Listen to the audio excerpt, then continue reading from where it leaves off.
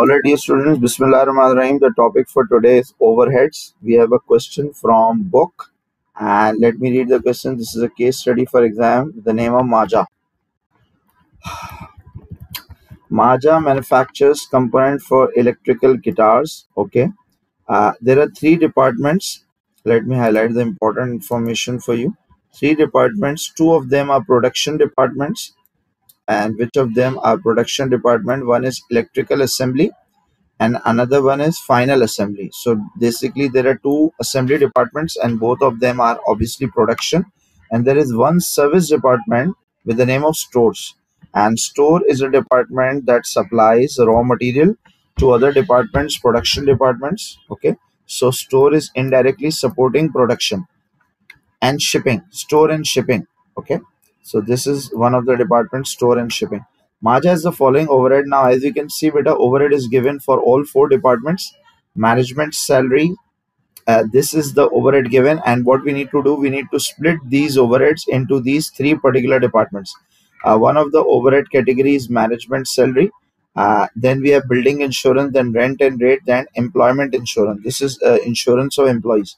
Additional information is also given, such as floor area. Floor area is basically the base on which we would divide one of these overheads, and then we have labor hours also as a base. Stores and shipping costs are reapportioned on the basis of, we'll read this afterwards. Now there are some theoretical concepts, let us discuss these. Explain the term variable cost. But you must be aware that variable cost is the cost that vary with the level of output. This means, better, if we are making more units of working more hours, then the cost would increase, and if we are making lesser units, then the cost would decrease. So variable cost is the cost that relates directly with the level of output. Now what is the solution being given by the examiner? An expense or cost that vary directly in proportion to activity. An activity can be maybe hours, or activity can be number of units, or it can be raw material. Okay, so raw material is an example of variable cost. Then we have something else known as explain the difference between semi-fixed and semi-variable. Semi-fixed and semi. So, beta, there are two types of costs. Although in many courses these are terms are known interchangeably used, semi-fixed and semi-variable. So, but you can remember by this way that another name for semi-fixed would be step fixed cost. Okay, it is known as step fixed cost.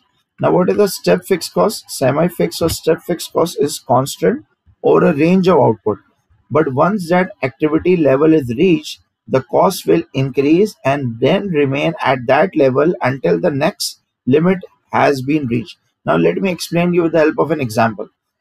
For example, beta, we have a school, and for that, or maybe Montessori, and for that, we have decided that there should be student to teacher ratio should be, teacher to student ratio would be 1 ratio 10. What does this mean? This means, beta, if we have up to 10 students, we would arrange them in one classroom. Okay, so even if we have a one student, single student admission, and if we have to start the classes, we would need one teacher. Okay, so the teacher cost would remain fixed up till the number of students of 10. Sir? Ji beta. Okay beta, so if we, even if we have one student, we need one teacher, but the teacher cost would remain fixed until we have more than 10 students. Okay, and if there are more than 10 students, better, we would decide to split the batch into two. Okay, and for now, for 11 students, we need two teachers. So the semi-fixed or step fixed cost will be constant till 10 students, but once the activity has reached the 10 students, then the cost will again increase. Why? Because now we need two teachers. Now the teacher cost, beta, would remain fixed until what limit? Until number of students are 20 or more than 20.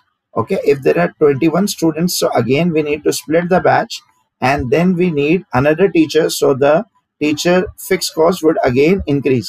Okay, so this is known as, beta, semi fixed cost, also known as uh, step fixed cost. Okay, so the cost increase in step fashion. Then we have a semi-variable. Semi-variable is simply known as mixed cost. And what is this mixed cost, beta? Any cost that is a mixture of both variable and fixed. For example, we have an electricity or telephone bill, and even if we are out of country, still we would get some of the bill, and that bill would be the meter rent or line rent. Okay, that would remain fixed no matter whether we use the service or not. Okay, but what happens if we keep using the electricity or if we keep using the telephone? Then the variable charges beta would increase. Then the variable charges would increase, and electricity bill is an example of semi variable cost, or the telephone bill. So in that we have a fixed line rent or meter rent, and that is fixed, and the variable cost is what, the variable electricity charges, okay, or the variable telephone charges. So this is known as semi variable. Another example may be a salesperson's salary, in which the salesperson is being paid a fixed salary upon joining for a particular hours of duty, and maybe the variable element such as commission.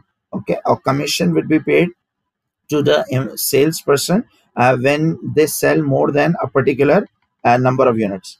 So there is another requirement. Third requirement is explain the meaning of the term absorption of overhead. What does the absorption means? Absorption means beta charging overhead to the products, okay, using some suitable basis, a basis of recovering the total cost of production department by the jobs passing through the departments, or maybe the units that they are producing. This can be labor hour rate or machine hour rate. So overhead is basically absorbed to jobs or products based on labor hours or machine hours. And we use labor hours beta when the department is labor intensive, and we use machine hours when the department is capital intensive. Okay, and we can just simply use number of units as well. Why? When there is only when there is only one product, we can divide the overhead with the number of units, and if there are multiple type of products, then we can use labor hours or machine hours. Okay, let's see the fourth requirement. We need to calculate the total overhead for each of the production department. So for that we are doing apportionment, okay, for each of the production department. Now we need to make this table, and for this table, first of all, we have a column known as overheads, and the tables must be given to you in the exam. Then we have one of the production department named electrical assembly. Then we have another department, final assembly, and the third department that we do have is stores and shipping. Now the difference between these three is, first two assembly departments are production department, and store and shipping is service department. Let us see which of the overheads are given beta. The first overhead that we are being provided is management salary, that is 20,000 sterling. Now the question arises that the management salary needs to be divided on what? It needs to be divided on the basis of area, or it needs to be divided on the basis of labor hours. So labor hours, I think, would be more appropriate for apportioning management salary. Why? Because the management or supervisor usually manage usually manage labor. Okay, so the more labor hours a particular department has, so the more management time would be spent on managing those employees. Okay, so let us see, the base is what? Labor hours. Now let us add all of the labor hours. Once is 8,000, second department labor hours are 4,800, and the third department, that is store and shipping, has 3,200 hours. If we add up all of these, we have total 16,000 hours being worked by labor. So how to make the fraction? Fraction would be 8,000 upon 16,000, or 8 upon 16 means the same thing. That is 50% of management salary should be borne by which department? Should be bared by electrical assembly. Okay, 50% of how much? 50% of 20,000. So 50% of 20,000 would be how much? 10,000. Now let us do the fraction for this assembly. Final assembly, the fraction would be better 3,000 upon, what was the total for this? Total was 10,000. Okay, total was, I guess, 16,000. Okay, so the fraction would be better 8,000 upon 16,000 for first, and for second 4,800 upon 16,000, and this is 30% multiplied by 20,000, that is total overhead, and this would be 6,000. And finally beta, as far as third department is concerned, store and shipping, we have 3,200 hours out of the total of 16,000 hours. That is 20% of the total overhead, that is 20,000. This would be 4,000. So if we add up all of these three, the total must come as 20,000. Okay, Now the second one is building insurance. Now building, any cost relating to building beta would be charged on the basis of what? On the basis of floor area. So if we add up all of the building costs, if we add up all of the floor area, 6,000, 3,000, 1,000, it would be the total as 10,000. Okay. So we can do 6,000 upon 10,000, or instead simply 6 upon 10. It would be 60%. 60% of what? Of building insurance, it would be 6,000. Okay. Finally, beta, we have secondly 3 upon 10. That is 30% of 10,000. It would be 3,000. And as far as third is concerned, beta, it is 1,000 upon 10,000. 10,000 is the total floor area. Okay. And 1 upon 10 would be 10% of what? 10,000. This would be 1,000. If we add up all of these three, again, it would be total as 10,000. Then we have rent and rate, beta. Rent and rate would also be divided on the basis of this floor area. Again, 6 upon 10, 60%, 30%, 10% of what? Of rent and rate, that is 7,000. So 7,000 times 60%. 7,000 times 60%, it would be 4,200. 7,000 times 30%, 2,100.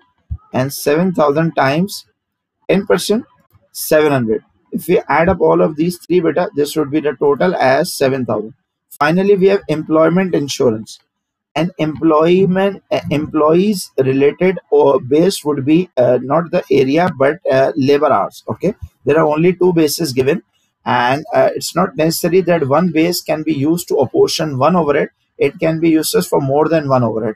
As we can see in this question, that the labor hours is being used for two labor related costs, that is management salary and employment insurance, and floor area is being used for two building related overhead, that is building insurance and rent and rate. So let us complete this. Employment insurance, it's total 6,000, and we need to divide it on what basis? On the basis of labor hours. Now the fraction was 8 upon 16, that is 50%, then 30%, then 20%. So 50% of 6,000 would be 3,000, and 30% of 6,000 would be 1,800, and 20% would be 1,200. So beta, we are done with the apportionment step. And for apportionment, what we do, we need to divide the overhead into all of the departments. Now we have two types of departments here. Two of them are production and one of them is service. Now let us add service department overhead first, and that is 69,000. Now beta, what we need to do in the last step, we need to absorb the overhead, and the overhead can only be absorbed by the departments that are producing the goods, such as electrical assembly and final assembly. Stores and shipping is not producing any goods, so therefore the stores and shipping would be unable to apportion the overhead. Okay, unable to absorb the overhead. So what we need to do in the third step, that is reapportionment, we need to reapportion this 69 overhead into these two production departments. Now the question arises, sir, what would be the base to apportion the stores and shipping department? So normally, as far as stores department is concerned, number of store requisition is given. Okay, number of, or value of store requisition is given. But here it is mentioned that store and shipping costs are reapportioned on the basis of what? 75% should be reapportioned to electrical assembly, and the rest would be obviously 25% to the final assembly. So what we need to do, beta, we need to divide this cost in the ratio of 75-25. So 6,900 times 75% would be 5,175, and 6,900 times 25% would be 1,725. Now as you can see, beta, finally all of the overhead has been gathered here, have been collected in two of the department, that is production and assembly.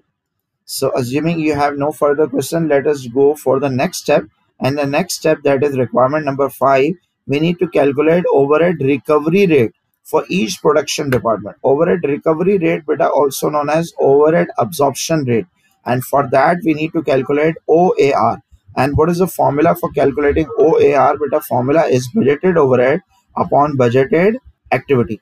Now you must remember, beta, that overhead absorption rate would only be calculated for the production departments and not the service departments. Okay, so the service department does not make products, so therefore they cannot absorb their overhead. So the overhead would be absorbed by only production department. Now let us calculate the rate for electrical assembly first. So the total overhead for electrical assembly we have already calculated as 28375. Now the question here arises, sir, what would be the base for electrical assembly? Now as you can see, beta, we haven't being provided with two bases. We are being just provided with one base, that is labor hours. Okay.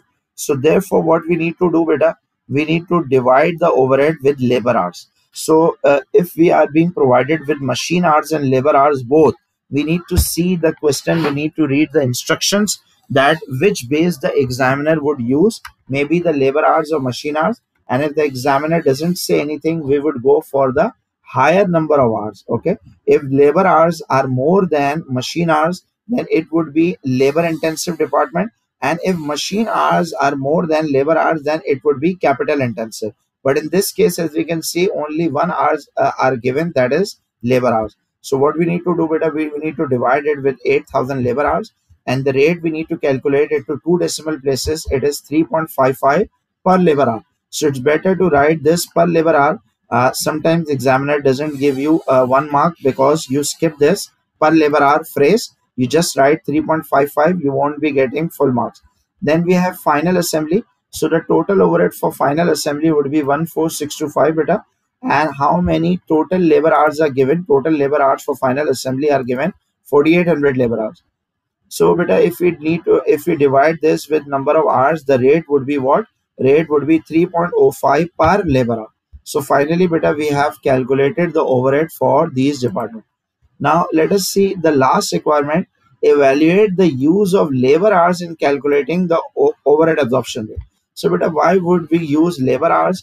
Because the labor hours are more than machine hours. This means that both of the departments are labor intensive. Okay, so there are more humans working than the machines. Okay, so if the department is labor intensive, and each of the for making each of the products, there are separate number of hours being worked by each department to complete a job, so or to make each particular product. So therefore the labor department would be more intensive, so the overhead tend to relate uh, uh, based on labor rather than something else, rather than the material.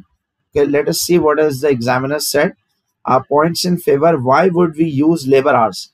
So this method would be suitable if the production process is labor intensive.